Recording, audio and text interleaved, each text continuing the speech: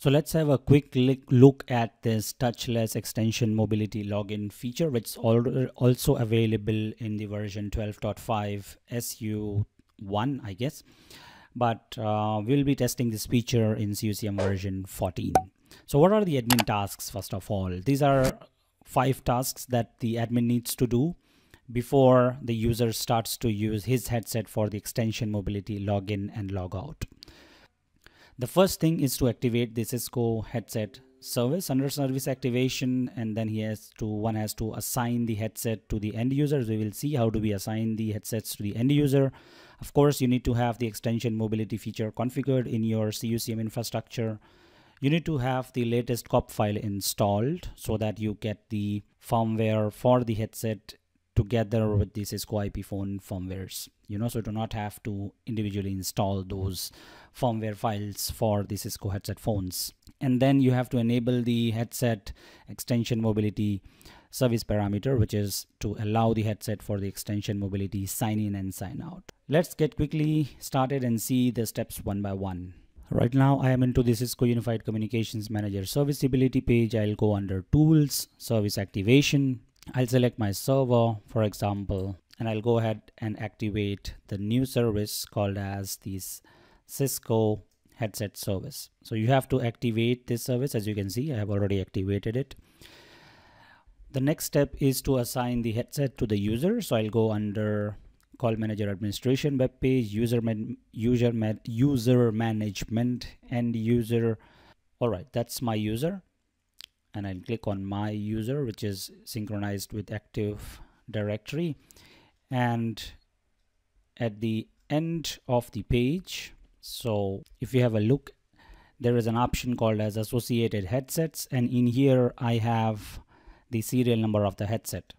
So how do you get the serial number of the headset? Please have a look at the admin guide of the headsets. So once this headset is assigned, I will put a link also from Cisco, wherein they talk about how the headset management is done. We are not talking about headset management here.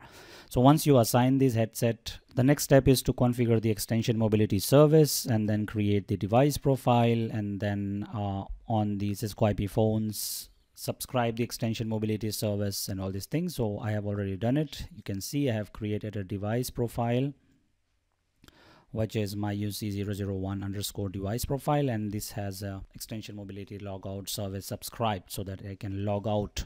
And then I have a Cisco IP phone, and this Cisco IP phone is configured with the extension mobility service. So extension mobility service is done. Let's move on to the next part. So as you can see, I am into the Cisco's software download page, and I've just selected the headset 700 series and headset 730, and from here you can just download the latest firmware file, or if you don't want to install the firmware file, then there has to be a COP file as well that should be available for the Cisco Unified Communications Manager, and with that COP file you should be able to get the latest firmware for the Cisco headsets as well. So you do not have to independently just install the headset firmware then. So our next step is to allow the headset for the extension mobility sign in, sign out. I'll go to System, Service Parameters. I'll select the CUCM. I'll select the Cisco Extension Mobility Service. And then under Cisco Extension Mobility Service, there is a new option called as Headset Based Extension Mobility. And here there are options to allow or not allow the headset for extension mobility sign in and sign out. So the default is allow headset for extension mobility sign in and sign out. And the other option is, do you want the users to press the pin after they have plugged in the headset for login or logout? If you say not required, then it will not ask for a pin, so that there is no manual intervention needed. If you select required, then the user has to enter a pin after he connects the headset to the Cisco phone. So for me, for a seamless experience, I would say not required for now, and I'll just save it. So as we are done with the admin tasks, let's go ahead and have a look at the demo and see how this touchless extension mobility login works.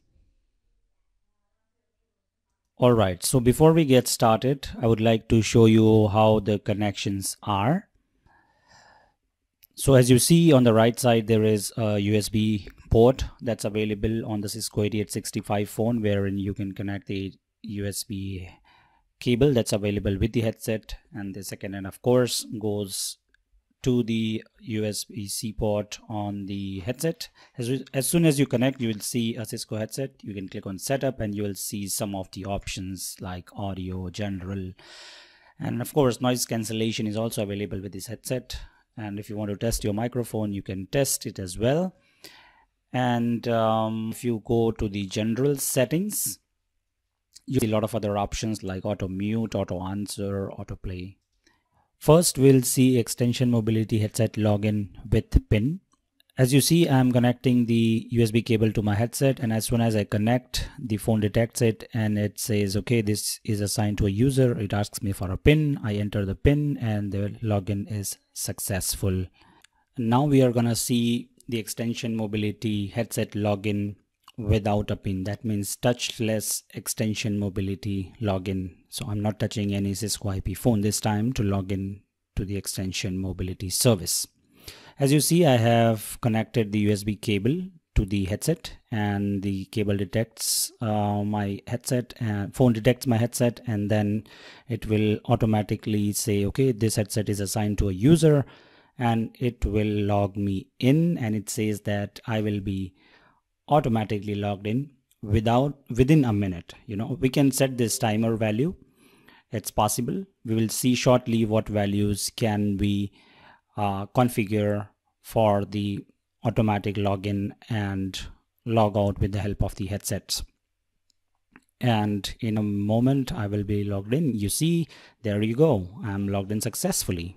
For logout, I will just take out the USB cable from the headset and the phone will automatically log me out. As it says, I will be automatically logged out in 5 minutes.